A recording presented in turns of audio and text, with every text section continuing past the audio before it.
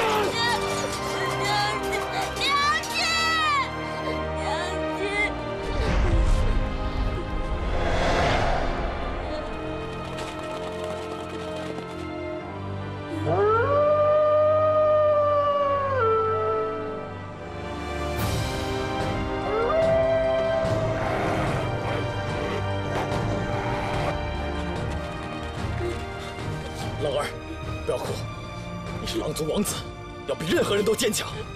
要记住今天，记住我们狼族的血海深仇。长大了，好为我们狼族报仇。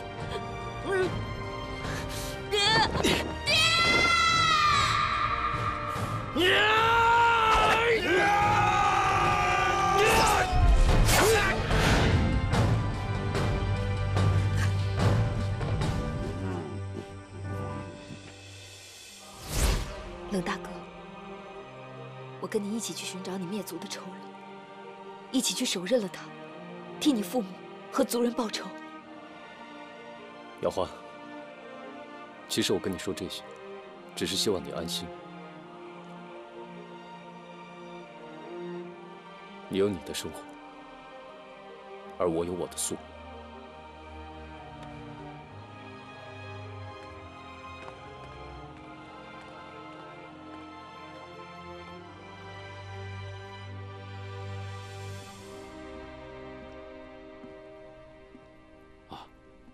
冷血，这么一大早就过来，发生什么事了吗？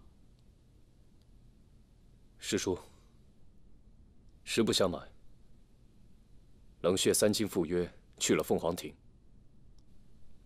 约我的不是别人，正是孝恩亲王安王爷。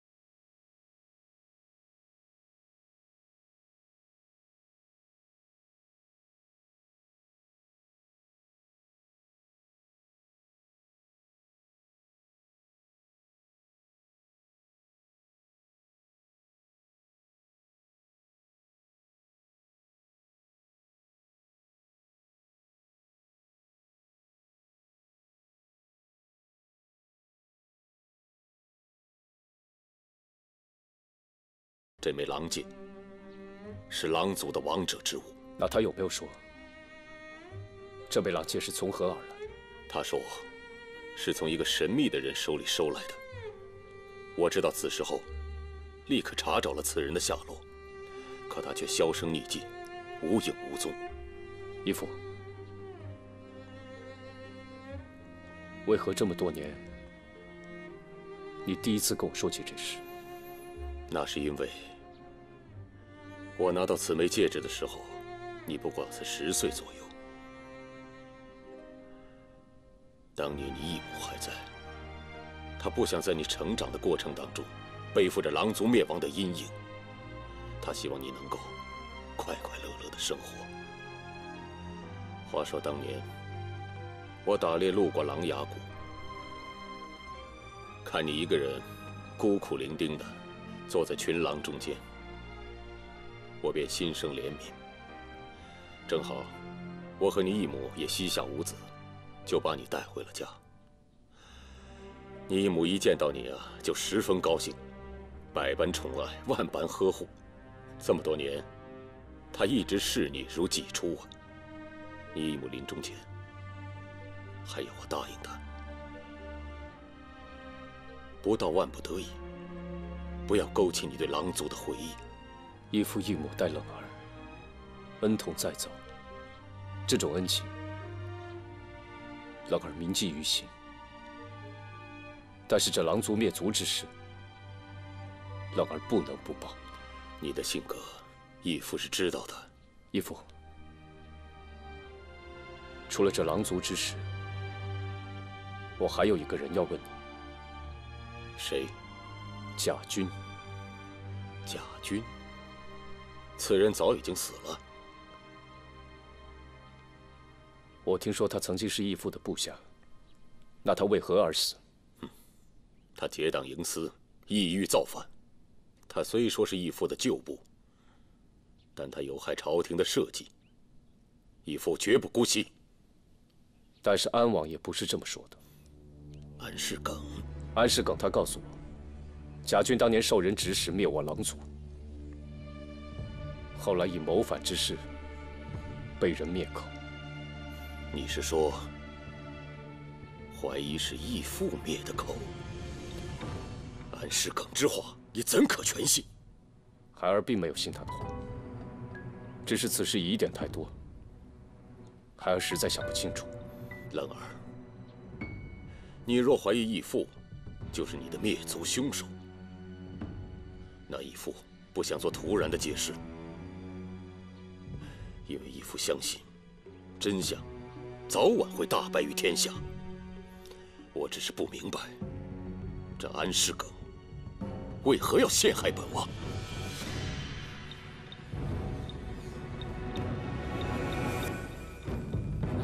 春明姐，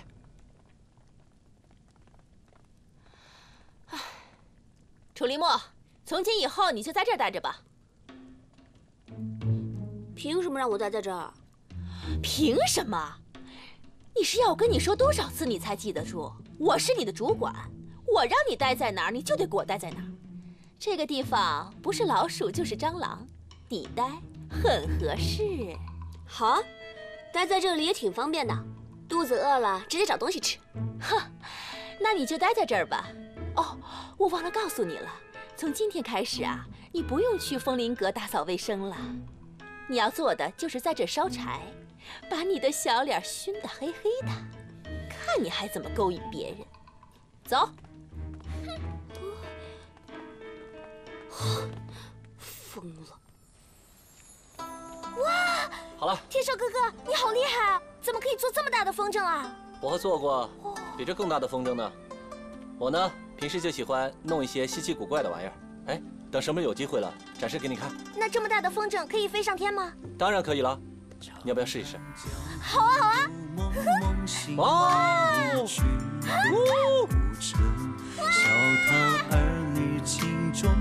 哇！你看，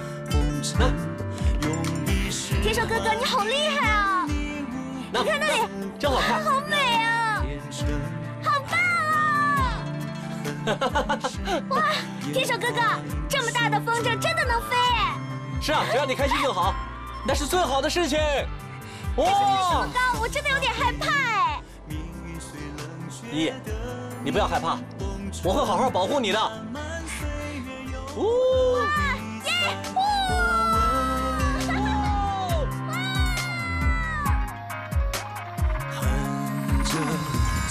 天手哥哥，我今天真的好开心啊！我一直想有人陪我放风筝，没想到你今天居然让我站在风筝上面，你真的是太厉害了！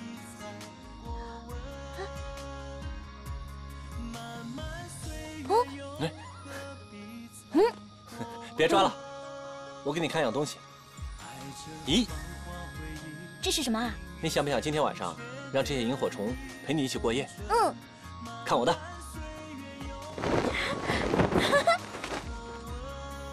哇！理解相思是我们，理解相思是我们。送给你。哇，好漂亮哦！铁手哥哥，你也太厉害了。哦。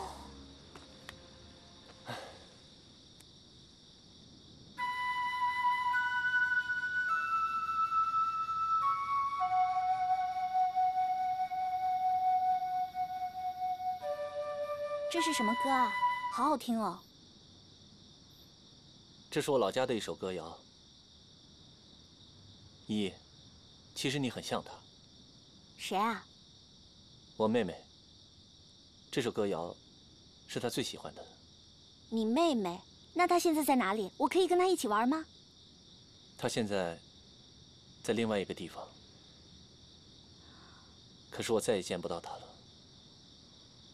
哦。依依，如果没有我，你立刻回到家乡，好好生活。你怎么可以说这种话？什么叫如果没有你？我是你京城里唯一的好朋友，我怎么会丢下你呢？其实我并没有你说的那么好，你不了解我。我怎么会不了解你呢？我相信你就是一个好人。时候不早了，我送你回秋云观吧。我还没玩够呢，你再陪我玩一下嘛。正好把那首歌谣再吹一遍，来嘛来嘛来嘛，我们坐下，哎，再吹一次嘛。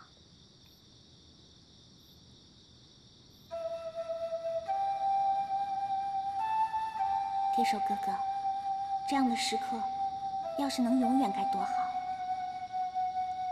依依，明天是一个新的开始，我希望你以后能照顾好自己。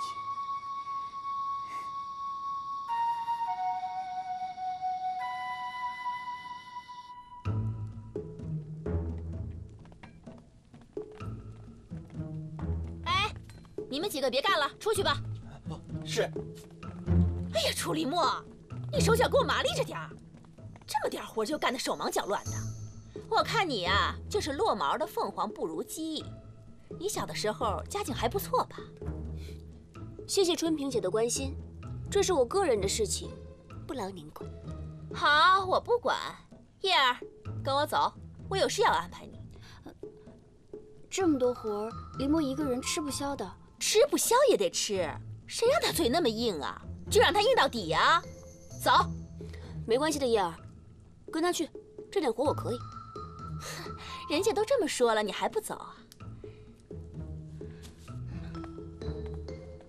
楚林墨，你一个人可把活给我干好了，要是出了什么娄子，我要你好看。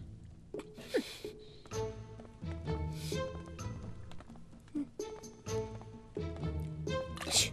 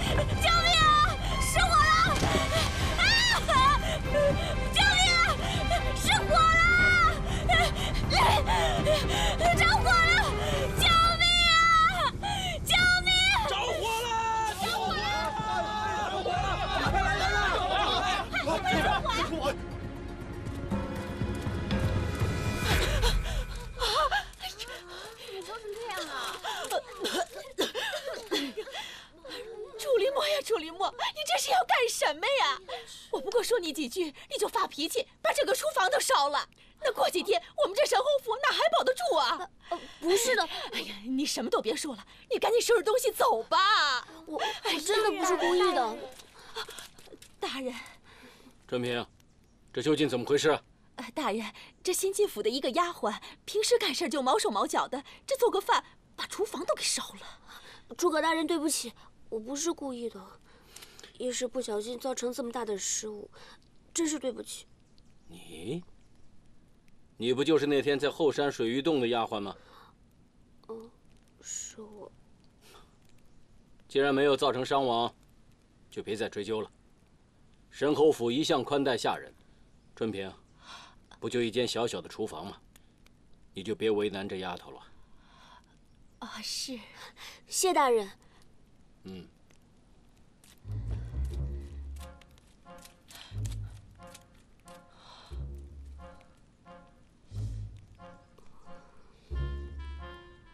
看到没有，就是他，扫把星，把厨房都给烧了，害得我们什么都没得吃。你说他能干点什么呀？我觉得他就是故意不会做。林墨，吃点东西。我没胃口，我把厨房给烧了，我也很自责。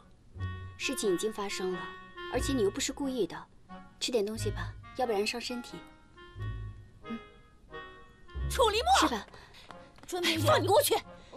你还有脸在这吃饭？你简直是我的祖宗！一天到晚给我惹麻烦，我就让你看一下厨房，你就给我捅出这么大篓子来！你这次死定了！我告诉你，诸葛大人宽宏大量，我刘春平可不是好惹的。干到这个月底啊，你就给我卷铺盖走人！哎，你别走！我又不是故意要烧的厨房，烧了厨房我也很自责。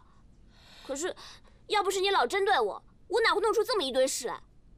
要我卷铺盖走人可以啊，你先把我的玉佩还过。什么玉佩啊？我娘留给我的玉佩，我第一天进来的时候你就拿走了。第一天要不是你装神弄鬼的骗我，我会留你啊！这破玩意儿谁稀罕？给你。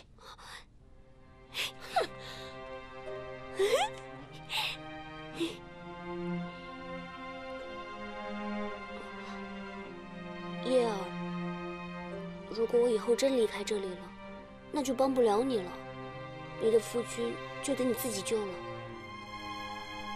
没关系，我会自己想办法的。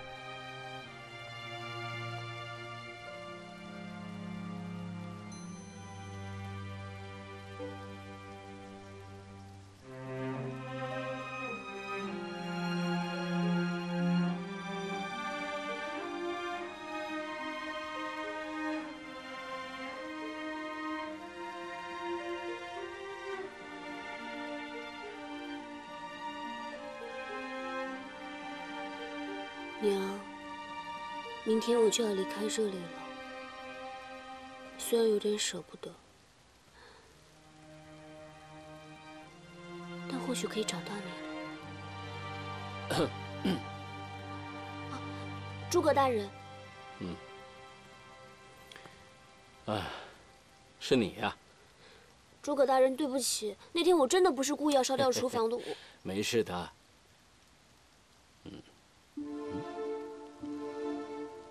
沧海明月，蓝田玉暖。诸葛大人，你怎么会知道刻在后面的字啊？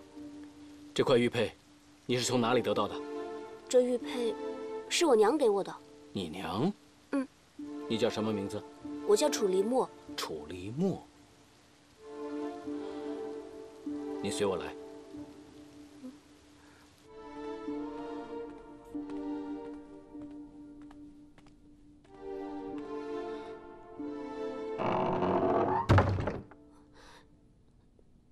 大人，诸葛大人，你这样叫我来这里，到底要做什么呀？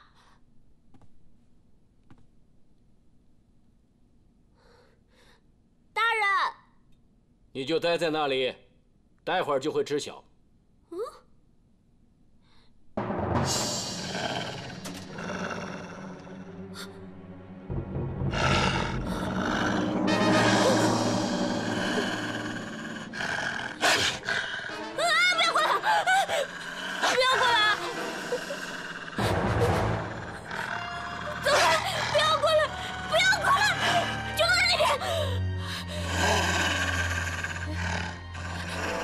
不会对你们怎么样的。待会儿你们让我出去，我拿吃的给你们，有肉啊，有饭的。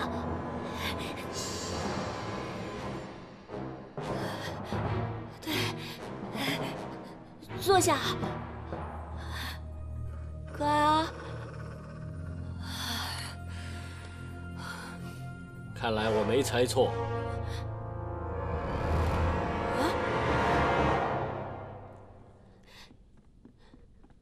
诸葛大人，刚才你是不是故意把我跟那些狼犬放在一起的？我就想看看，你究竟是不是会和狼犬说话。那如果我不会跟那些狼犬说话，我岂不是被他们给咬死了？放心，有我在，他们不会伤你的。 诸葛大人，我真不明白了，你为什么要这么做？我就是想试试你的读心术。读心术？如果你真的会读心术的话，那我的猜测也就没错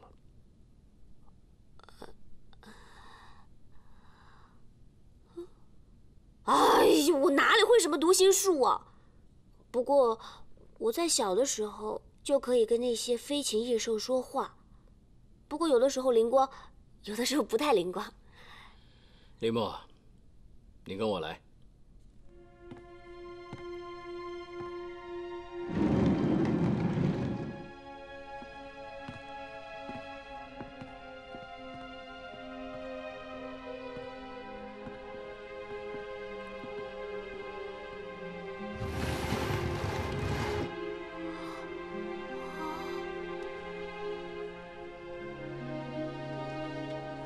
你可认识她吗？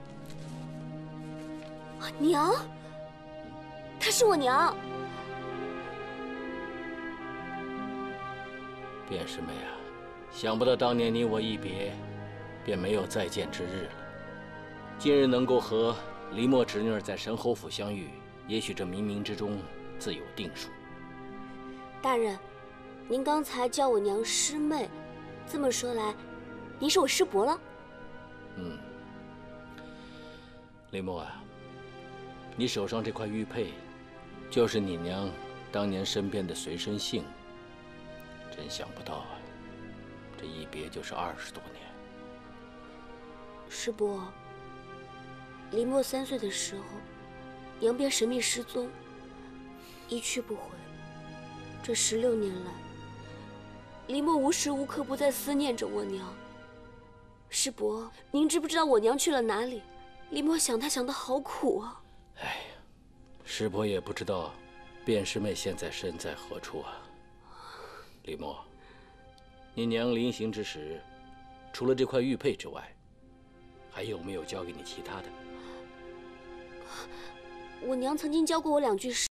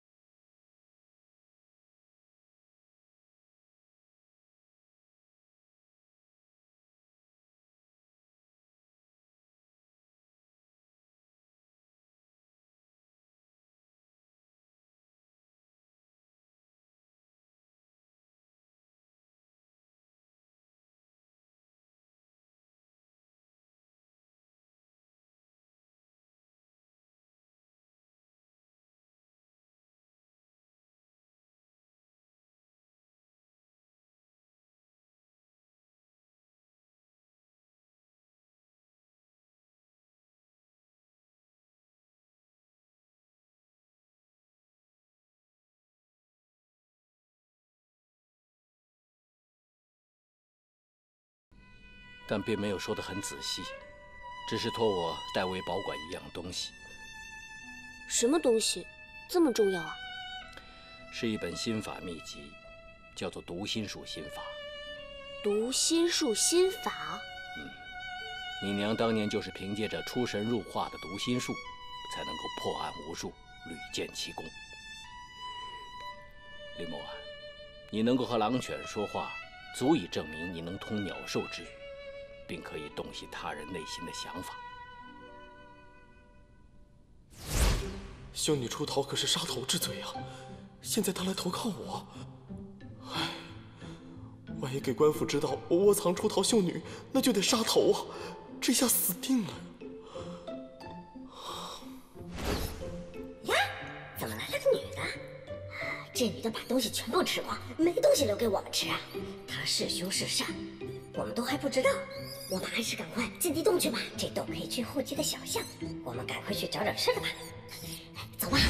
你别靠近我啊！别靠近我！我看你这么漂亮，才想靠近你嘛。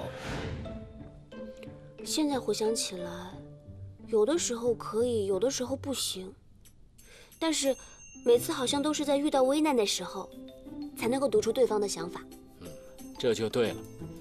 你只是遗传了你娘读心术的本能，却不通晓口诀心法，所以只有在危难的时刻，才能激发出你读心术的本能来。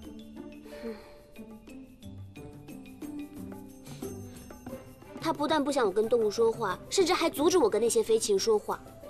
否则的话，他也不会把那只相思鸟放生。我以为什么？我本来想把读心术心法教给你，让你潜心修炼。透过读心术，或许你就可以跟你娘的心灵相通，或许就能找出她的所在地呀。对啊，如果我学会了读心术，我娘也会读心术，我们便能心灵相通，我自然知晓她在何处了。不是，可是你娘并不希望你学呀。我认为，不，虽然学了读心术是违背了我娘的意愿，但是只要能够学会读心术，就能知道我娘在哪里。即便做个不孝女，我也一定要学会读心术。师伯知道，其实你这丫头还是很有孝心的。师伯，念在您跟我娘是师兄妹的份上，你就让我学吧。哎呀，我求求您了，师伯，我求求您了，求求您了。哎呀，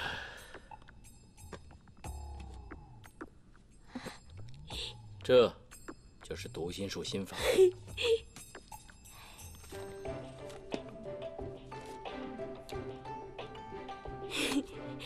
谢谢师伯。你回去之后好好研读，3日之后，师伯会考察你的学习成果哦。师伯，您说我娘还活着吗？师伯有种预感，你娘她并没有死，她可能只是遇到了一些麻烦，暂时无法脱身罢了。林默，如果你还想见到你娘，你就要勤奋练习读心术，或许她真的能让你找到你娘。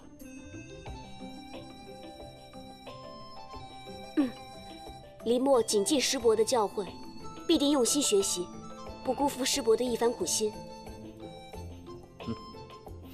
但你要记住啊，今天我跟你说的话，千万不能告诉任何人，也绝不能让任何人知道我们之间的关系。在外人面前，你还是得称呼我一声诸葛大人。是，诸葛大人，林默记住了。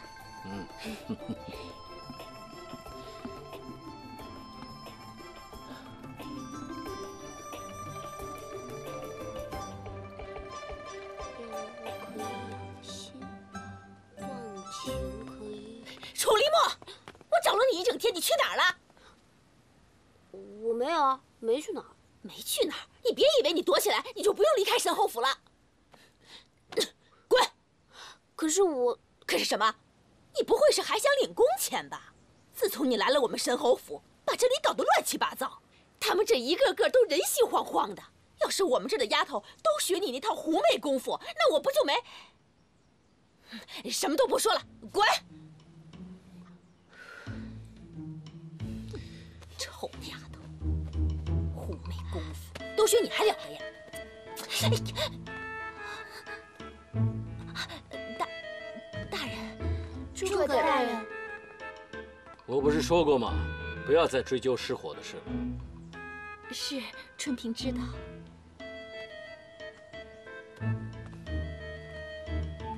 李默，诸葛大人，平日里，春萍她待你如何呀？平日春萍姐待我很好。春萍，以后你就得对她更好，知道吗？是大人。李默，你就在神侯府好好的过日子吧。是，谢谢诸葛大人。恭送大人。哎呦，幸亏你这死丫头识趣，懂得分寸，还知道说话。春萍姐，我只希望我们在神侯府可以和平共处，互相尊重。包袱留下，人也留下吧。是。怎么，诸葛大人好像很疼他啊？就是啊，诸葛大人平时很少管这些小事的，怎么会这么帮着他说话？对啊，就是啊，怎么回事啊？这样呢？难道林魔莲诸葛大人也勾引啊？勾引？不会吧？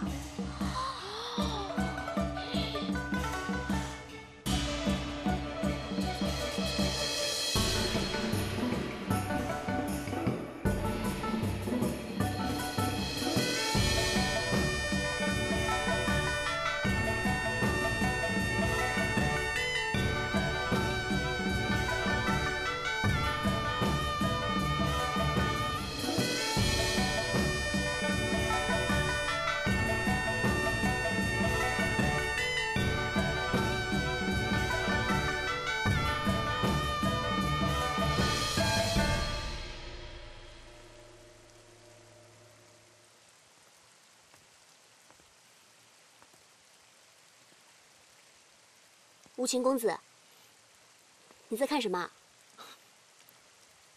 你看，雨水打在树叶上，多么的美啊！这跟平常有什么不一样吗？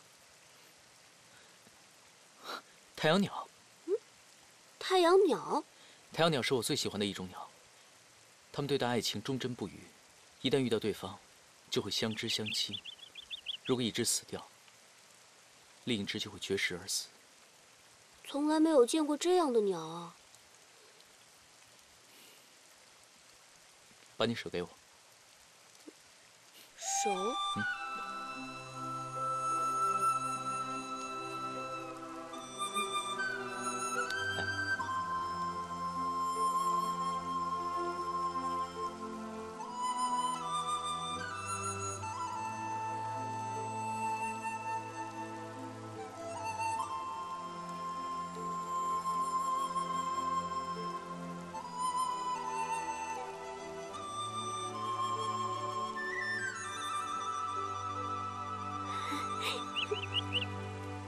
我教你怎么观察它。你静下心，看看能不能静下来。靠在这么英俊的无情公子身上，谁能静下心？我的心跳得好快好快，怎么会呼吸困难呢？林默，你的心跳怎么那么快？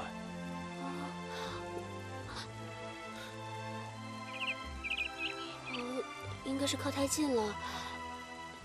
哦，我是说那个鸟。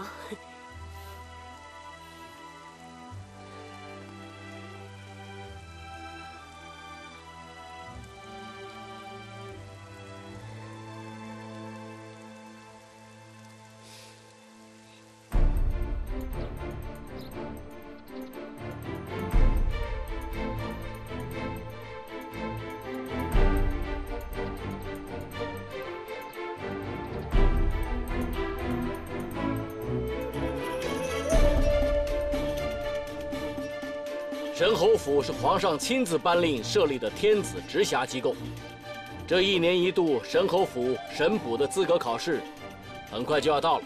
只要通过了这次考试，你们就能够成为一名真正的捕快。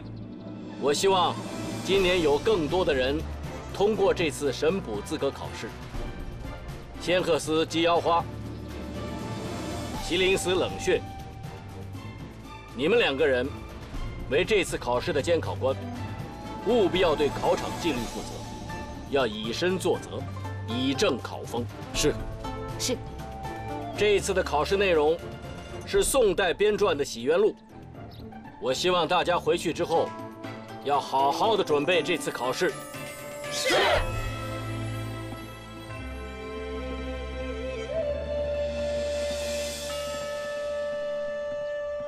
诸葛大人。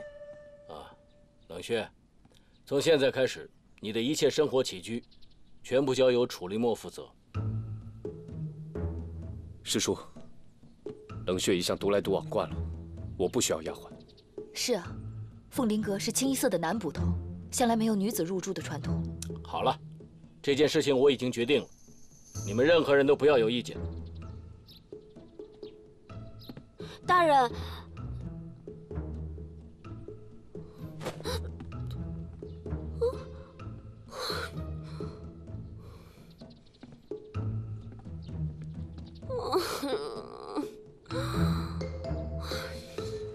来，小梅姐坐这儿。凭什么那个臭丫头犯了错还不用受罚，还可以去风林阁伺候冷血公子？太不公平了！对啊，在风林阁和4大名捕朝夕相处，那个丫头才来了10几天，就实现了我好多年梦寐以求的目标。究竟用了什么法子？就是我来了这么多年了，都没有伺候过4大公子啊！小声点，说不定人家有背景呢，人比人气死人呀！小声点吧。你没看见下雨了吗？赶紧把衣服都收起来。就是啊，快去啊！收衣服呀！我们走。哼。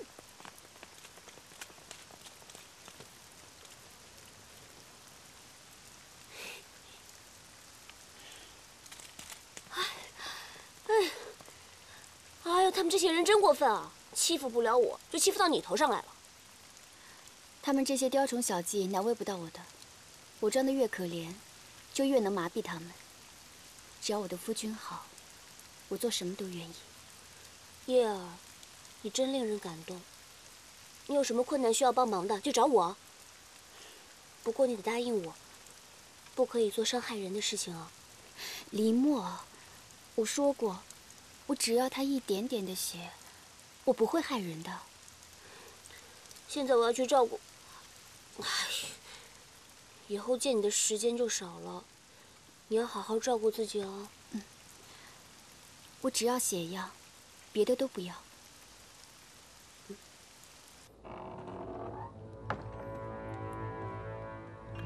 九尾狐，最近怎么样？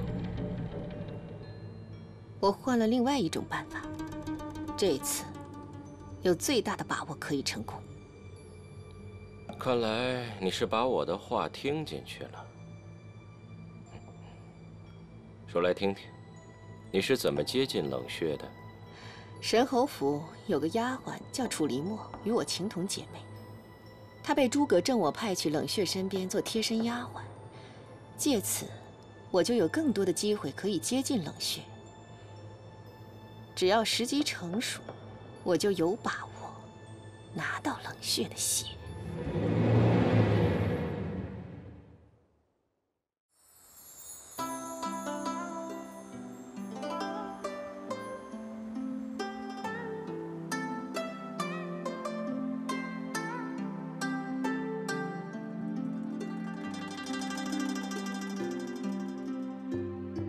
长叹江湖如梦，梦醒你离去的过程，笑谈儿女心中深埋在可笑的红尘，用一世怀疑问你无不似浑然天成，爱难忘恨太深，烟花易数中化成。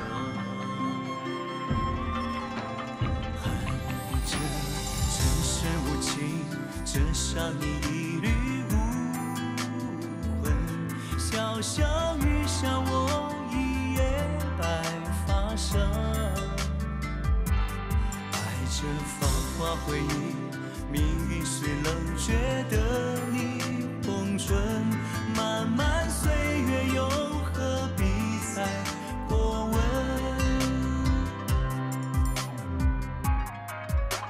恨这尘世无情，折下你一缕无魂，潇潇雨下我一夜白发生。爱着芳华回忆，命运虽冷，觉得你红唇漫漫岁月，又何必再过问？落叶一层泪一层，你借相思是我